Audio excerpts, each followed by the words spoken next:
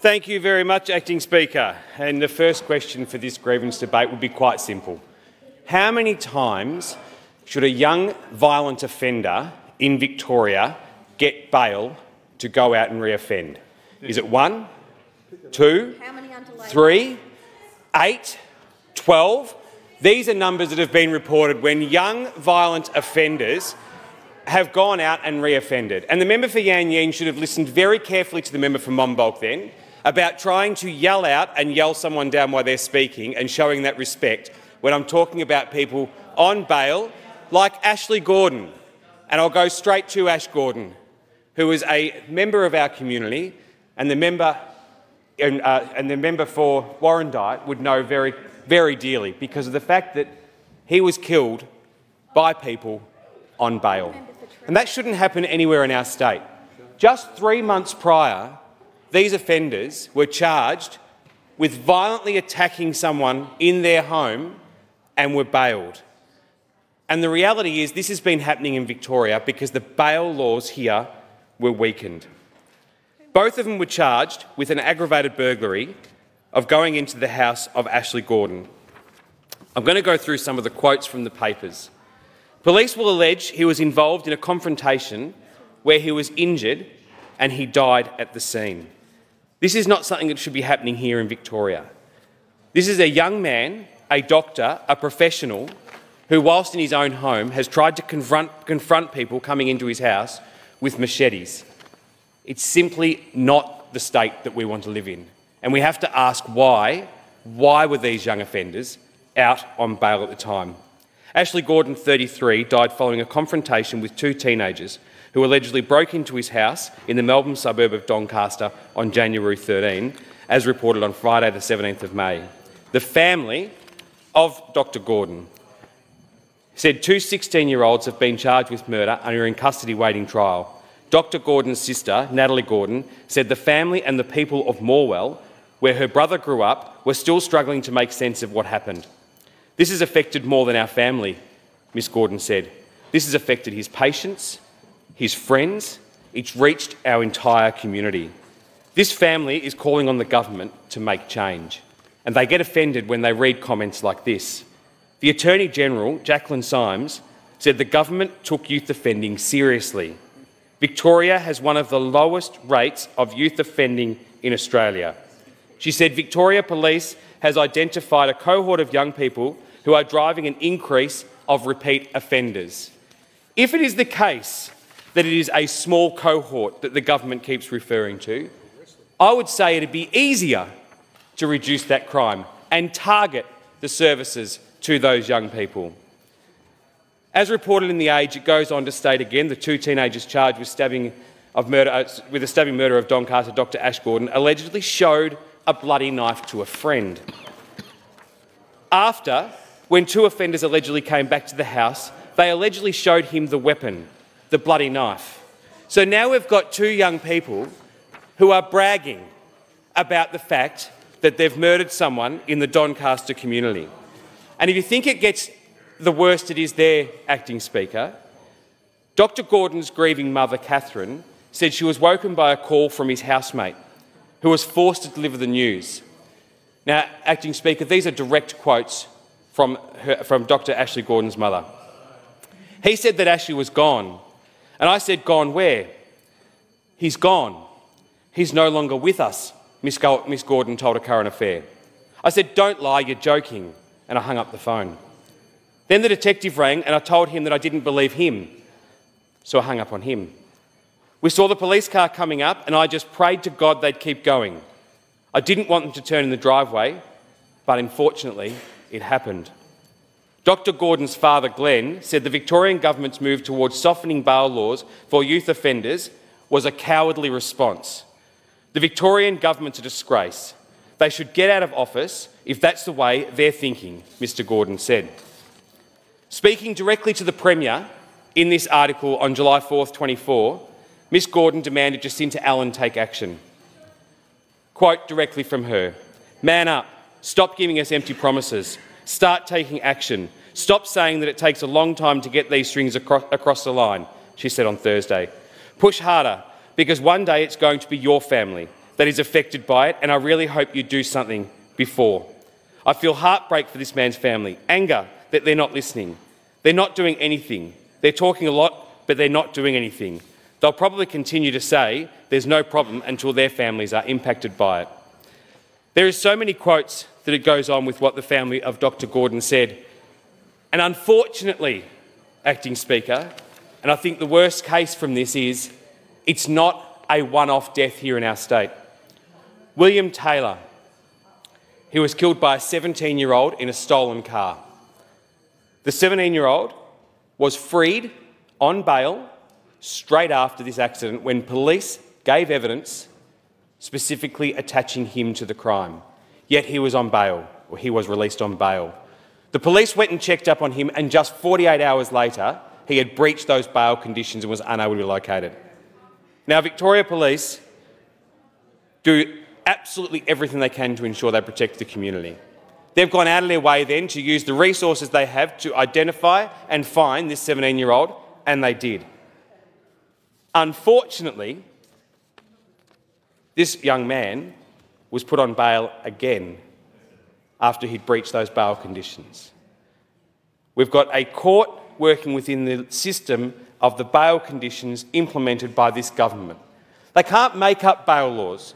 A magistrate can't change their decision based on what they think at the time. They have to work within the letter of law of what they get.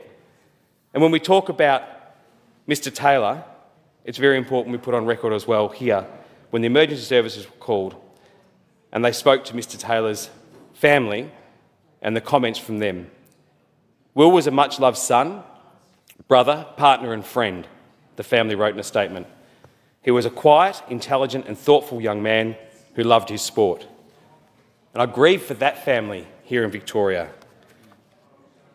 But I said again, if it was just two, it's too many. But now we've got a third. And it's David Polina, who was just 19, who died in the early hours of Sunday morning in Preston when he was hit by a BMW, a stolen BMW, stolen by youths. And the quote from his sister, "It's unfair. My brother has lost his life," she said. A furious family told the Herald Sun it's devastating for his parents, Nicola and Alona, as they come here for a better life and now they've lost their son. All because a 16-year-old allegedly wants to steal a car and have some fun. It's bad. He really was a nice young man. Fazia Mahat, whose 25-year-old brother Khalid Mahat was stabbed to death by a group of suspected teenage gang members in Heidelberg West, told the Herald Sun that young criminals were not being held to account. They get released, bailed, because they're young. But it doesn't matter if you're young, Mr. Mahat said. Everybody has been a teenager and we would never have committed this kind of evil stuff. It's really hard. It's an ongoing issue and there needs to be tougher laws. I hate to be in Melbourne because of this. It's really sad. It's traumatising, to be honest. I just remember everything that happened to my brother, she said. Every time we see someone that's lost their life in this way, the way my brother did, who has been hurt, it breaks our hearts. I never want anyone to go through this again. These are ongoing crimes here happening in this state. That the government changed the bail laws, which allowed so many of these offences to continue because these kids are getting bail. And I know the Premier came in here today and she wants to stand in this place and say, we're going to toughen the laws. First of all, you will never get a pat on the back from me for trying to rectify the problem that you created. You should just do that because it's the right thing to do. But what's worse than that is the member for Malvern has approached the government, we've sat in meetings with them and said, you're not going far enough. We've had comments on the radio from Justin Quill saying it's not going far enough. We need legislation with the original bail laws in place. The one thing, Acting Speaker, we can all agree on. 2 years ago, we weren't hearing in the media about young offenders on bail killing people, or young offenders on bail 8 times doing aggravated burglaries. We started to hear that when the government softened the bail laws, and that's why crime is out of control. It is as simple as that. We can talk about a 1,000-page document which the government's pretending is going to fix the world. Half of it is a doorstop. It's got nothing in it that is going to make a difference. But the one thing they can do is to reintroduce 30B in the Bail Act. So anyone committed an indictable or a serious indictable offence has the additional charge of committing an indictable or serious indictable offence whilst on bail. It makes your test to get bail harder. We've got people here who I will say would most likely be alive because the offenders who were in this had committed serious offences and continued to get bail here in our state. And it goes on and on and on. Other crimes. Teen allegedly in stolen car travelling at 150 kilometres an hour days after getting bail over Beach Road cyclist in The Age on March 28, 2024. A 14-year-old accused of urging his friend to run down Beach Road cyclist was involved in a police pursuit in a stolen car and caught smoking drugs within days of being granted bail. The 14-year-old was allegedly on 3 counts of bail, and the court heard and back in the community for just 3 days when he allegedly fashioned a bong at his residential care home and consumed cannabis with another resident. On Wednesday, he allegedly absconded from care at 12:30 a.m. and was found in a stolen Mercedes-Benz seen travelling at upwards of 150 kilometres an hour, been involved in a police pursuit which ended at Cheltenham, where stop sticks were used. He noted a particular concern was the team was accused of yelling, "Hit him, hit him, hit him," before the stolen car that he was in struck a cyclist on Beach Road in Melbourne South East in January. Amid the laughter followed, one said, "Oh, F, shit, my bad." It's not just a bad when you run someone down intentionally on Beach Road, when you target a cyclist, an innocent person. These offenders here are 14 years old. We've had offenders here that are 13 that have been on bail. This government wants to raise the age of legal responsibility to 14 over term. That is their goal in the next term. Don't care what they've been saying in the media this week. That is purely because it's infecting them and impacting them in the polls. They're an ideologically driven government that will aim to raise it to 14. Indeed. The reality is they said they've done the consultation. Well, let me assure you that consultation forgot the Police Association. It forgot to actually go to the Victoria Police, who were openly saying they didn't want to raise the age. You could go back and even say, Shane Patton said the frustrations were being felt by police officers who arrested young offenders to watch as they were granted bail. Then they do it again and they have to charge them again. Of course members get frustrated, he said. And it's when that comment came out, I was so disappointed to see the Chief Commissioner yesterday standing side by side with the government in relation to these changes when it comes to bail, when he knows it won't fix the problem. When the Chief Commissioner knows he doesn't want the age raised, and he said that publicly. And now he's come in here and stand side by side with it. You cannot have a government go out and politicise, like they have in the past, the Chief Commissioner. Indeed. We've got to have respect for the Victoria Police. We have to make sure the Victoria Police are the centre of our community safety. We all know Steve Brack's putting on the epaulets on a Chief Commissioner was the first sign of the politicisation of Victoria Police Force. I am very proud and I love the Victoria Police Force.